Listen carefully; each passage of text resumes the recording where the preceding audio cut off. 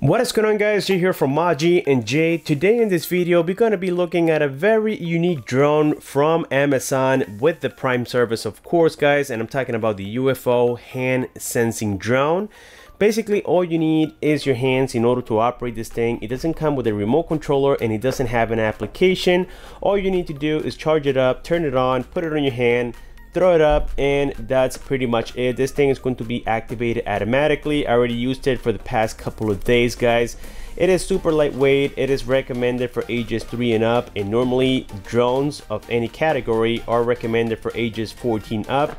This one is a little bit different. I would say it is suitable for anybody out there, and if it is for somebody younger than this age, make sure that you use caution and train your kids properly, because it does have some small parts here inside of the box, so make sure that you are safe.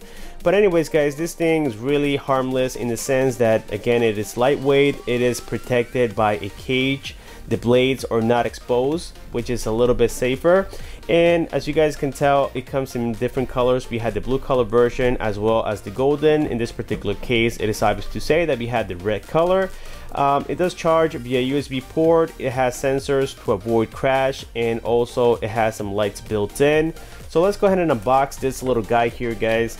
Again, I've used it now for the past couple of days, and my kids and I, including the cats, everybody had so much fun with this little drone right here, guys, that is just unbelievable. I mean, I never thought that something that would cost about $30, especially in the drone world, will be so entertaining as this one right here. It is really cool, and then it comes with some tools, as you guys can see, including the USB cable so that we can charge the tiny battery. I believe is a 150 milliamp battery, 3.7 volts. So it's going to last about 5 to 6 minutes approximately, and then it takes about almost an hour to charge completely. So inside of the USB port right here, we're going to find a red light. When it is turned red, it means that the battery is not charged. When it turns off, that means your drone is ready to go. And then here we have a screwdriver, because we need to remove a plastic that came holding it in place. And then here we have some manuals, and that's pretty much it, guys. So let's go ahead and take this baby apart, and here we have the screw underneath it that I mentioned before. And basically all we need to do is remove the screw. Again, make sure that you charge it. I'll be showing you exactly where the port is located. So now getting a look here around this drone, the first thing we see on the bottom side here is the power switch. All you have to do is hold it for about a second and it'll turn on. As you guys can see, the light right now is in green.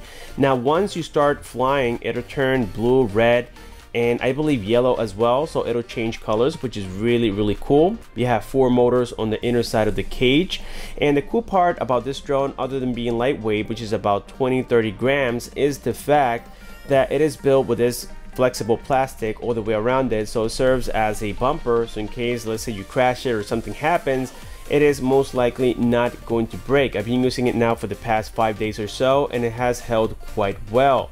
Again, guys, on the bottom here we have some sensors, so basically it'll sense once you let it go. So let's say I place it on the palm of my hand and I just let it go, or throw it, I would say, it'll just activate the motors and it'll start flying. And then you have some sensors here on the side of the drone, which are the ones responsible for crash avoidance, and also you can use it with your hand. So let's say it is flying and I place my hand on this side of the sensor, it'll move the opposite way.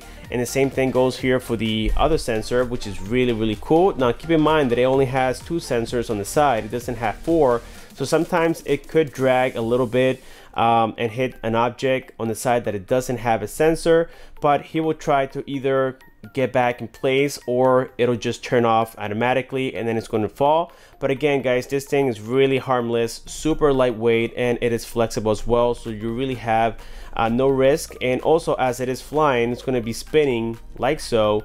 So again, the sensor is always checking for objects, as well as the sensor here on the bottom side. And again, all you have to do is place it on the palm of your hands, throw it up, and as you guys can see, it did activate the motors. If you shake it, it'll turn off the motors. And like I said, guys, it is a super nice little toy to have around the house. My kids had a blast, even my cat had a blast with this little toy right here. For $33, you guys really have not much to lose. I mean, other drones are really cool and they are sometimes inexpensive as well, but they do require a remote.